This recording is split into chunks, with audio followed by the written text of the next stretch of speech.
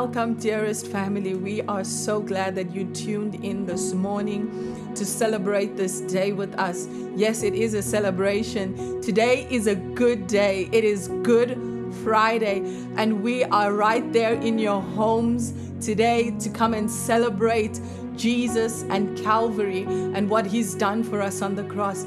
So right there where you are, move your coffee table if you need to, move your couches out of the way just to give you some space this morning. And won't you raise your hands with us? Open up your mouth and just begin to worship. Worship from your heart this morning. Father, we bring our worship to you, oh God. True and pure worship, Father, for what you've done on Calvary for us.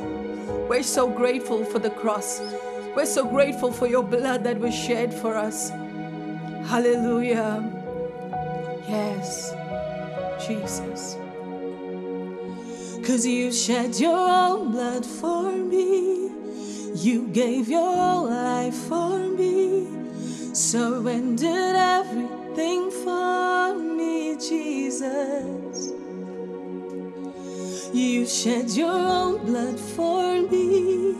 You gave your life for me.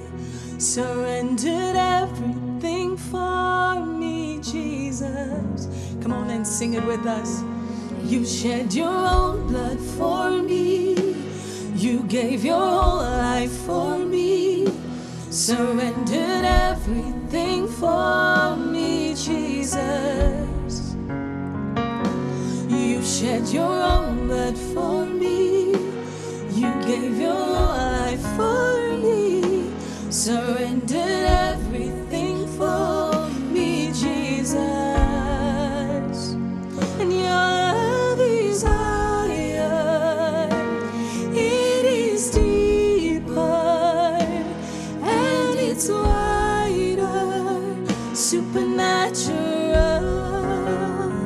And your love is higher, it is deeper, and it's wider, supernatural. Come on and sing supernatural, supernatural. Oh, supernatural,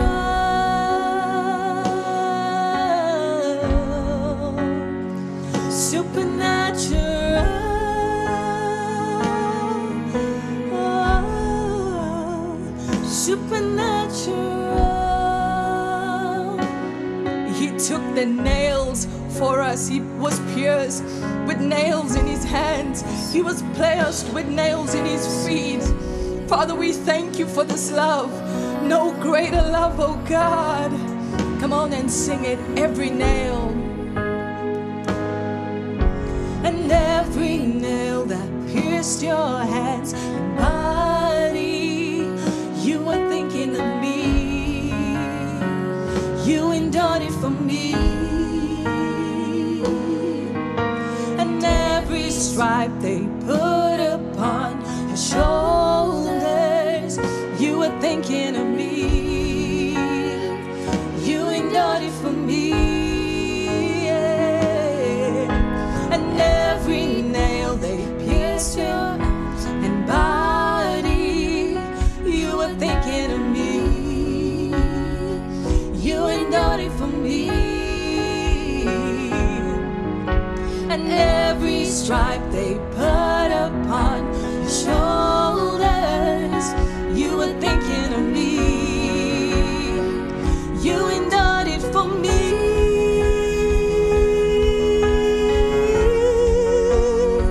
And your love is higher, it is deeper, and it's wider, supernatural.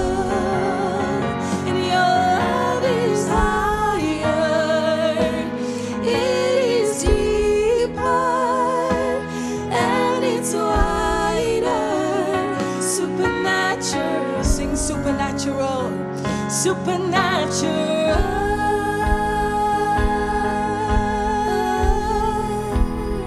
supernatural. Oh,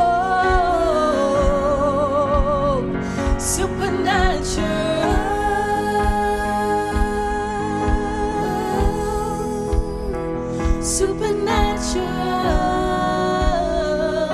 Father, we're so grateful this morning. Just raise your voice where you are and thank Him this morning. We thank you for the crown of thorns that was placed on your head. We thank you for the nails that pierced your body, oh God. We thank you for every stripe that you took for us, oh God. Oh, where would we be?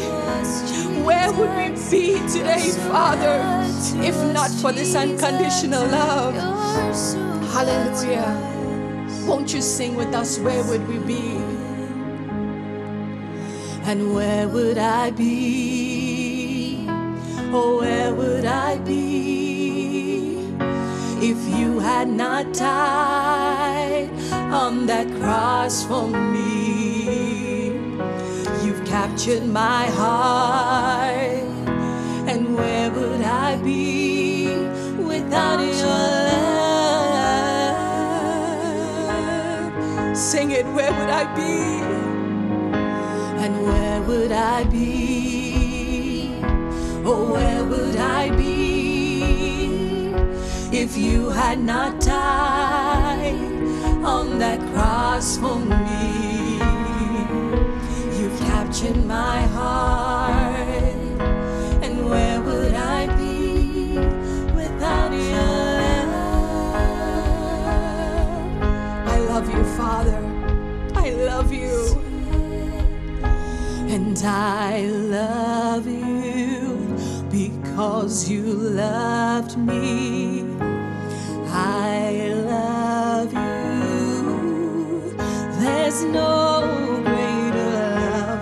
I love you because you love me. I love you. There's no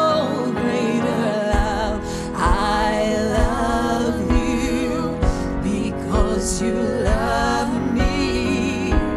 I love you. There's no greater love. Sing, there's no greater love. Yes. He loved us first.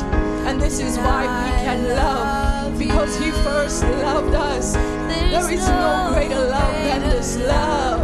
I love you. Yeah. Sing, there's no greater love. There's no greater love. There's no greater love. Oh, there's no greater love. None greater than your love. There's no greater love. Come on and tell Him there is no greater love. There's no greater love. Right there, just tell Him how much you love Him. Your love is supernatural, Father. Your love supersedes everything and all things, oh God. Your perfect love casts out all fear, my God. I decree and declare to everyone that is watching right now, the supernatural love of God come and invade your home. Come and invade your mind. I cast out all fear this morning with the perfect love of Christ. I cast out all anxiety right now. This is for you this morning. Raise your hands and receive it. I rebuke all fear. I rebuke all anxiety right now in the name of Jesus. I declare the peace of God, the peace that comes, Father, with the cross. I declare your love, Father, that comes with the cross this morning. Invade every home right now in the name of Jesus. In the name of Jesus.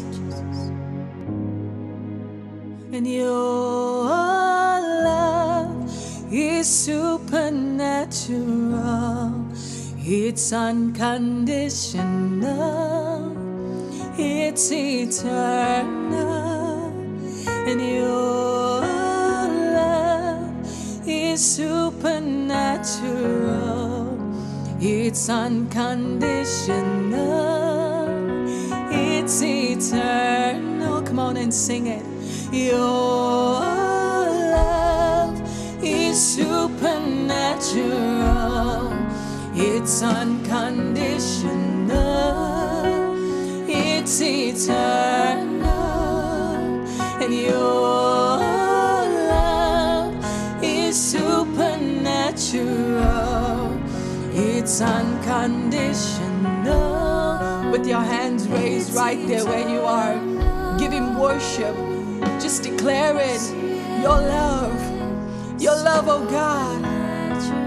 Yes, your love, Father. Yes, Father. How great is your love? How great is your love? Yes, yes. See it. How great, and how great is your love? How great is your love? How great is your love? It's supernatural. It's supernatural. How great is your love? Oh, how great is your love? And how great is your love? It's supernatural. It's supernatural. Oh, we call upon the name of Jesus this morning.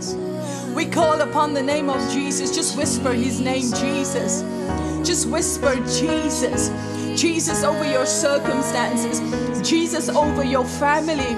Jesus over your finances. Jesus over all fear. Jesus over anxiety, all worry, whatever it is that you are facing this morning. Jesus, Jesus, Jesus, oh Jesus, Jesus, Jesus, Jesus, oh Jesus, Jesus, Jesus, Jesus. Come on and sing the name of Jesus. The name of Jesus, higher than other names. King of all kings, no other name like his. The name of Jesus, higher than other names. Alpha and Omega, no other name like his. The name of Jesus, higher than other names. King of all kings, no other name like his. The name of Jesus, higher than other names. Alpha and Omega, no other name like his. Sing Jesus. Jesus, Jesus, Jesus, oh Jesus, Jesus, Jesus, Jesus, oh Jesus.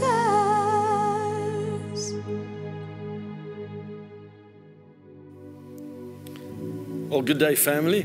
We greet you here from Naples, Florida, and we're so excited to share the Word of God with you on this Good Friday. What an awesome, awesome day to celebrate the goodness of the Lord Jesus Christ. Yes, it is so amazing what God has done for us. You know, on this good day, it's a good day. It's a Good Friday.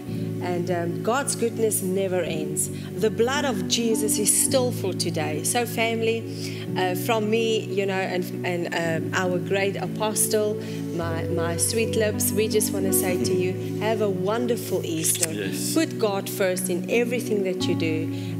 It's actually such an honor to stand here and to speak, you know, with our family, right, and to impart in our family the word of the Lord.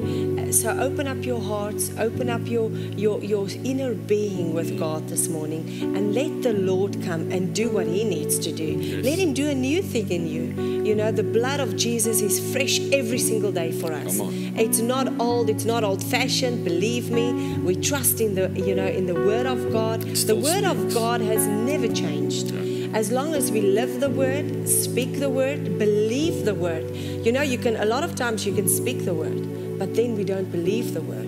So if you put those two together and you believe in the Word of God, unity comes and God blesses you. So family, enjoy this morning, enjoy the Word. You know, we can still eat of the Word, digest the Word, and let it become real to you.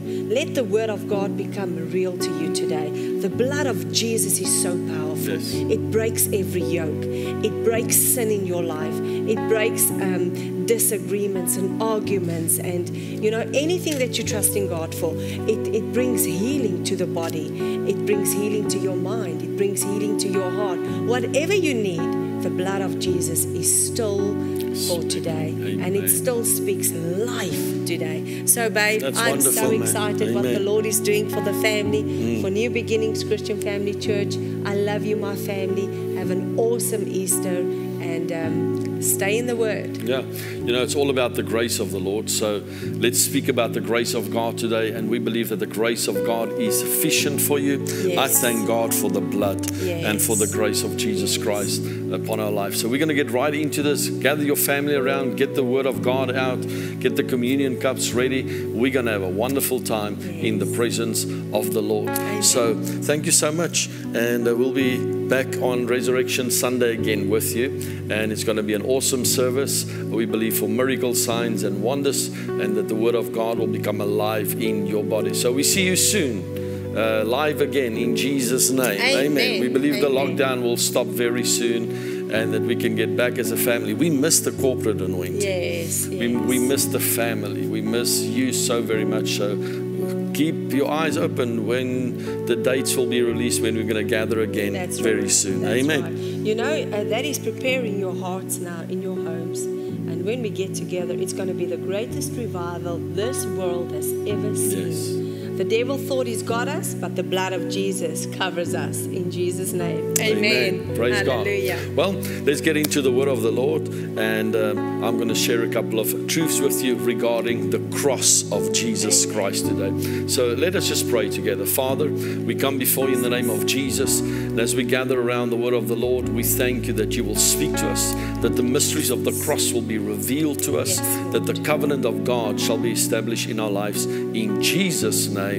Amen and amen. All right, so let's get into the Word of the Lord today. I would like to share with you the revelation and the mysteries of the cross of Jesus Christ. And I believe that you will now be touched by the presence of God and the anointing of God upon your life, and bring a revelation to you that I believe has been passed down through the centuries, through apostles and prophets, and impartation to take place in your life. Let's go to the book of Romans chapter 5 verse number 17. And you should know the scripture, because this is one of my favorite scriptures that I've been preaching a lot from when I preach from the grace of God. It says here, for if by one man's offense death reigned through that one man, much more those who receive the abundance of grace. The abundance of grace and the gift of righteousness will reign in life through the one Jesus Christ. Listen to the scripture here. It says, "We receive abundance of grace and the gift of righteousness, they will reign in life."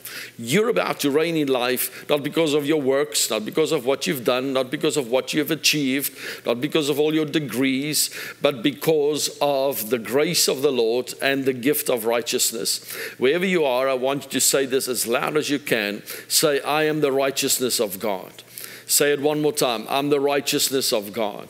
When you know that, have a revelation on the love of God and the righteousness of God, you will understand that God's love for you is so beautiful and so pure that nothing can separate you from the love of God. He loves us so very much. He's given his life for us. He's given his whole deity for us so that we can live. I love to see how Jesus Christ, brought comparisons and brought restoration for the body of Christ. When he died on the cross, he died naked so that you can be clothed in righteousness. He died young so that you can have a long life. He had no children so that you can have children. He died a poor man so that you can be rich. He died with sin that you can be free from sin. It's all because of the grace of the Lord Jesus Christ. For by one man's offense death reigned, how much not more those who receive the abundance of grace. The problem is that we as believers think we must do things to impress God. I want to tell you this, that nothing you do, nothing you say, nothing of works can impress God. The only thing that impresses God is the blood of Jesus Christ. The blood that was shed on that cross is the only thing that impresses the Father. Through the blood of Jesus, you have been made the righteousness of God. You have now a covenant with God. And because of this covenant, we are heirs of this promise. We have been made partakers of the kingdom of God. We are seated in heavenly places. We're not seated on this earth with all the natural things going on. We are seated in heavenly places with Christ Jesus. And when Jesus cried out, he says, "It is finished." That means it's done. There's nothing you can do, anything more added to it to impress God or for God to love you more. He loves you completely. He loves you whole. And you may sit there and say, "But I'm a sinner," or I've done so many wrong things, and I'm still struggling with addictions. How can this God loves me? The Bible says this: while we were yet sinners, he loved us and died for us. There is nothing that can separate you from the love of God. The Bible says, "Nor demons, nor hell, nor princes, principalities, height, depth, nothing can separate us from the love of God." And I want you to get this message. The message of the cross is simply this: he loves you and his grace is sufficient for you. And this day, that's my prayer, is that you will know and have a revelation of the love of God and the grace of the Lord Jesus Christ. He loves you wherever you are watching from. He absolutely adores you. He's crazy in love with you, with all your hang-ups and with all your faults and with all your mistakes. He loves you. When I go and take a shower, I don't stand outside of the shower and then put soap on me and then get into the shower and put on the water and then wash me. No, I get in the shower dirty, and then the water cleanses me, and then I start applying the soap. That's how the grace of the Lord Jesus Christ is. Once you walk into the shower of forgiveness, the forgiveness power of Jesus comes and it washes you. It cleanses you. And the Word of God is like the soap. It cleanses your mind, cleanses your heart, and you start walking in the grace of the Lord Jesus Christ. There is nothing in this world that can separate you from the love of God. It doesn't matter what you've done. It doesn't matter who you are. It doesn't matter with what things you struggle with today. The love of God is sufficient for you. Nothing can separate that from your relationship with God. I want to read you Hebrews chapter 10, verse number 12. He says, "But this man, after he had offered one sacrifice for sins forever, sat down at the right hand of God. From that time, waiting till his enemies are made his footstool. For by one offering, he has perfected forever those who are being sanctified." This is the finished work of the cross. He was offered as one sacrifice forever. And through that one sacrifice, you are perfected forever. This is not the gospel of inclusion or the gospel once saved, always saved. But you need to see this, that this price has been paid. And once he's paid this price, he went and he sat down at the right hand of the Father. And nobody can take him away from there. And you are seated in heavenly places with God. When Jesus said, it is finished, that means all the requirements, all the stuff was done. You know, when we finished our, or when we paid our last installment for our home, and we put the deposit, the final payment down, that payment was done. That bond was paid up. My house was paid up. It was finished. I didn't phone the bank the next month and ask them, are you still okay? Do you still survive? Do you want me to still carry on? Because, you know, how are you going to survive without my payment? No, it was done. It is finished. And that's the power of the cross. When Jesus said it is finished, every requirement and every work that we have done based upon religious works was done and taken care of. You can just walk in the love of God. You must have a revelation of the love of God. When you understand the love of God, you will have prosperity. You will have total victory. You will have total provision for your life. That is the love of God. He loves you so much that He will not let any harm come to you. He loves you so much that there will be no sickness falling upon you. He loves you so much that you will not lack anything. That is the love of God that we are talking about. Ephesians chapter 2, verse number 4 to verse number 6, it says this: but God, who is rich in mercy, because of His great love with which He loved us, even when we were dead in trespasses, made us alive together with Christ. By grace you have been saved, and raised us up together and made us sit together in heavenly places in Christ Jesus. Family, we need to understand that the grace of the Lord was shed on that cross for us. And on this Good Friday, this is what we are celebrating. We're celebrating the grace of the Lord Jesus Christ. We're celebrating the cross. We're celebrating the victory that was won on that cross for us. You have been made perfect. You are saved by the grace of God. The love of God is being poured out into your heart. There is nothing that can separate you from the love of God. Even when we walk away, He's still faithful. Even when we drift away from the love of God, He's still there. He draws us in by His love. No condemnation preaching has ever got people saved. The love of God gets people saved. You know, when Peter, he was cussing and swearing, and he was a sinner, and he walks on that on the beach, and the Lord Jesus came there and He says, give me your boat. And He gave him his boat, and He says, go and cast your nets on the other side. And we know the story that when he came back, the boat was full and the nets started breaking because of the great harvest that he received by obeying the word of the Lord. And the Bible makes a very interesting statement. He says, when he got off the boat, he fell on his knees and he says, woe unto me, I'm a sinful man. Who are you? You see, it's the grace of God. It's the goodness of God that leads people to repentance. Jesus didn't preach one word of repentance. Jesus didn't preach one word of condemnation. He did not preach one word of you going to hell. He just showed him goodness, and the goodness of God leads people to repentance. I love the grace of God. I love the cross. There's nothing as powerful as the love of God on this day and the grace of the Lord Jesus Christ. Think about the woman that committed adultery. The Pharisees were standing there and they were having rocks in their hands and they're about to stone her to death. The Bible says this: they caught her in the act of adultery. That's what the Lord does. They wait until you sin, and then they want to take you out and put you under condemnation and all that stuff. The grace of God stops you before you sin. The grace of God will stop you before you enter into that dimension.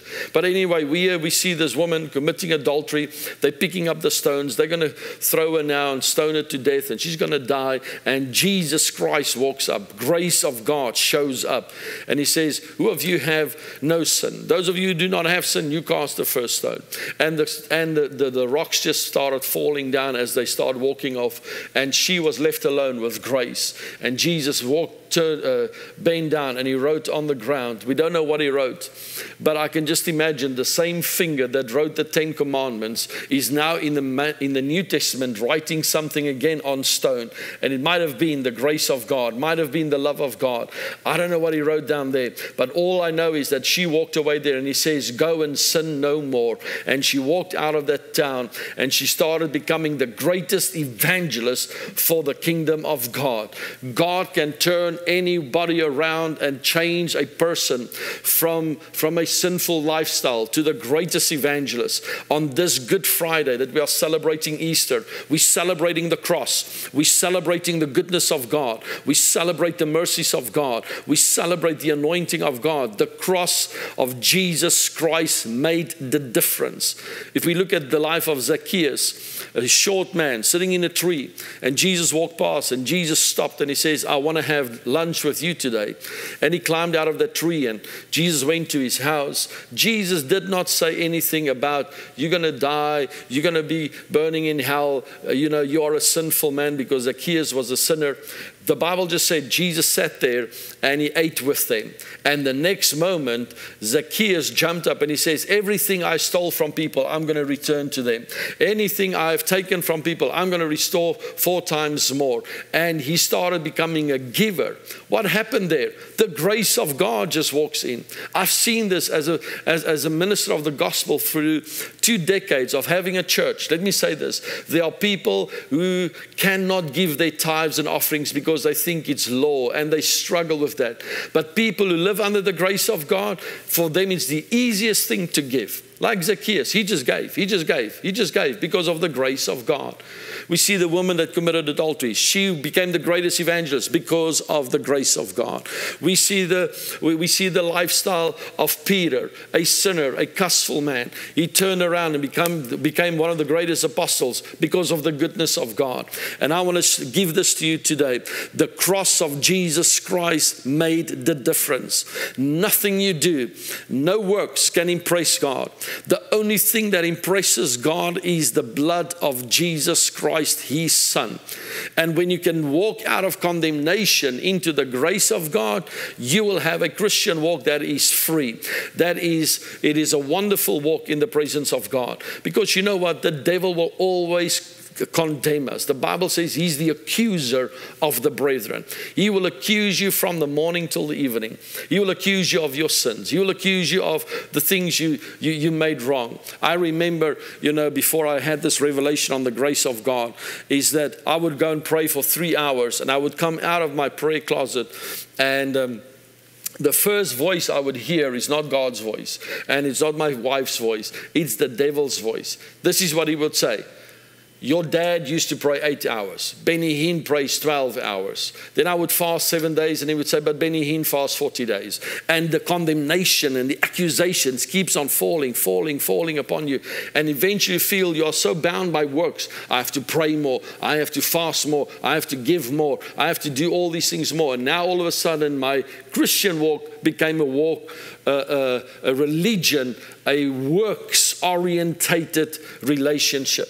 And when the grace of God came, I became free of that. Let me tell you this. I want to pray now, not because of another man praying. I want to pray because I have relationship with Him. The grace of God enables me now to pray. The grace of God enables me to fast. The grace of God enables me to be a giver. The grace of God enables me to preach. Now we do it not out of works, not out of demands, but out of the grace of God, out of the fact that I can walk in the presence of God right now and obtain grace and mercy at the throne of God.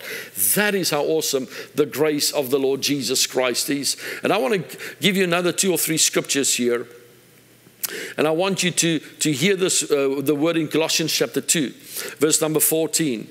He says, having wiped out the handwriting of requirements that was against us, which was contrary to us, and He has taken it out of the way, having nailed it to the cross, having disarmed principalities and powers, and He made them a public spectacle, triumphing over them in it.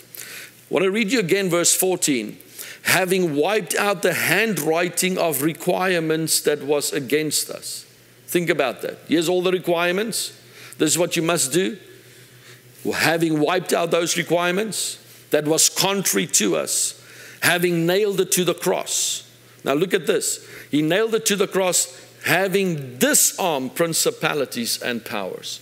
The devil loses his power the moment you know that I'm free from all the requirements of the law. I can walk free in the grace of the Lord Jesus Christ. Corinthians chapter 2, verse 3, 2 Corinthians chapter 3, verse 7.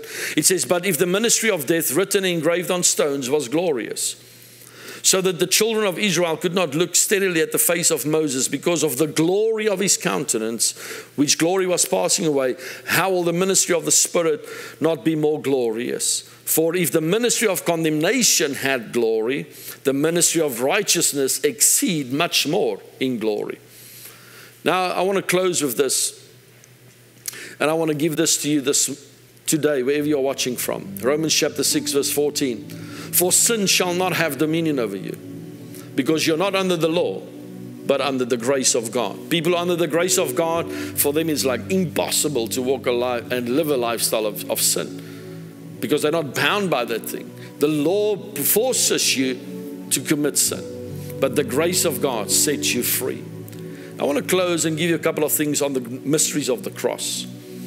The first thing you must understand is that Jesus gave up his reputation for your reputation.